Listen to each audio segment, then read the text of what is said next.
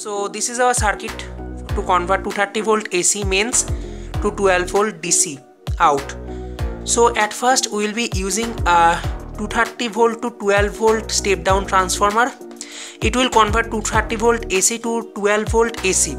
Now we will use a bridge rectifier there, which will convert the 12 volt AC to 12 volt fluctuating DC. So let's check the waveform, how it will what will it do. At first it is the 12 volt AC which will enter from there in the bridge rectifier. Now after rectification, these negative half cycles will become positive and it will give out 12 volt DC but fluctuating. So let's see how it will work. So I have drawn the bridge rectifiers in detail. So when this part is when this is positive and this is negative, since it will become positive and negative 60 times or 50 times for 50 Hz power supply in a second. So when it will become positive and it is negative, then these two diodes will be in conducting mode and current will flow in this direction and will flow in this direction. So this is the negative DC and this is the positive DC out. And when this is negative and this is positive, these two diodes will be conducting and again current will be flowing in the same direction. So it is using both the cycles. So we have reached there, that is the fluctuating DC. Now we have to remove that fluctuations. How we can remove it? So we have used this capacitor filter which will stabilize the circuit like this. It will get charged when the voltage is increasing, and when the voltage is decreasing it will discharge and the fluctuations will be removed and it will give a stabilized output. This one, and after this we will get a stable 12 volt DC output. So that's all about the circuit. So let's go to the practical session. Let's take a look on what we will require to build the circuit.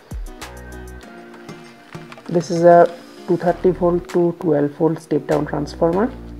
In these two pins we will apply 230 volt AC from mains, and from these three pins, that is 12, 0, 12, the 12 volt and minus 12 volt will be available alternatingly, and this is the center tap. Number of diodes will be required to convert the 12 volt AC into 12 volt DC. Capacitors are required as a filter to stabilize the converted DC signal. I will make the circuit on this breadboard, and now the connecting wires. So let's start by soldering the input end, that is the 230 volt AC. We will solder these two wires on these two pins. At first I will wind these wires like this so that it remains in its place during soldering. So winding is completed. Now we will solder these ends. Soldering is done now. Now we will attach the output wires there in the same way. The output ports are now soldered. I have to check it at first if it is working well or not. We will set the multimeter to check in the AC mode. Now let's put it on.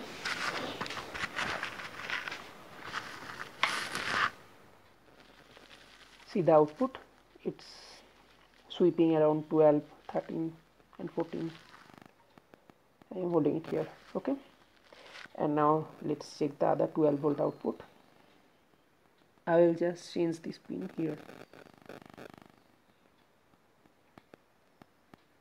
okay.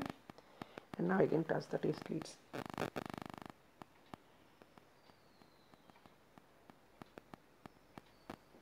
Okay, sweeping around 13 and 14. So okay, the transformer is in okay condition. The other part of the circuit, at first the bridge rectifier. So this bridge rectifier part is made.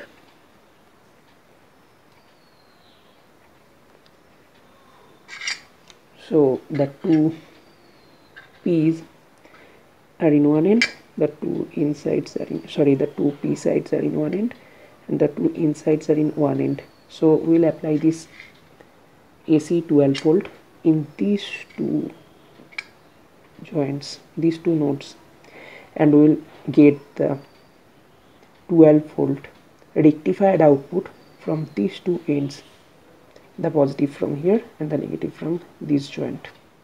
Okay, the outputs here. Now let's connect the multimeter. So the multimeter is connected now, and let's put on the circuit and see the output. Okay, it's 24, 23, 25. So now the question arises, why? See, there I have taken from 12 and 12. So when there is 12 in one port, there will be minus 12 in one port, and when this will be plus 12, this will be minus 12. So the difference becomes 24 volt, and so we are getting 24 volt DC output.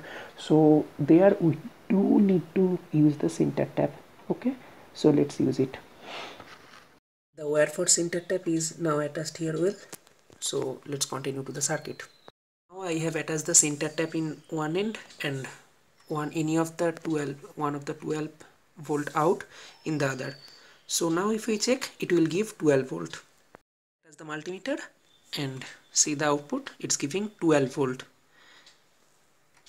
but it's DC now since it's available after passing through the bridge rectifier. Before this position it was 12 volt AC, and now it has become 12 volt DC. So now we have to stabilize it because it will give some ripples and it has still some AC components. So to remove this AC component, we have to use these capacitor filters. So now let's check. I have extended these outputs of the 12 volt DC till the two end channels, and now I have applied a capacitor across it, and now the ripples will be removed, that is filtered, and we will get pure 12 volt DC from this channel. Let's check it. That's the load resistance there, and now let's check the output. It's 11.9. 12 volt, and more accurately it's giving 11.85, 11.76 and sweeping around. Also use the same to glow some LEDs. I am glowing 3 LEDs now with the 1k resistance. Since I am using the value of the resistance to be high, the LED is not glowing with high intensity, and I can change it also, or we can decrease the number of LEDs. Let's check.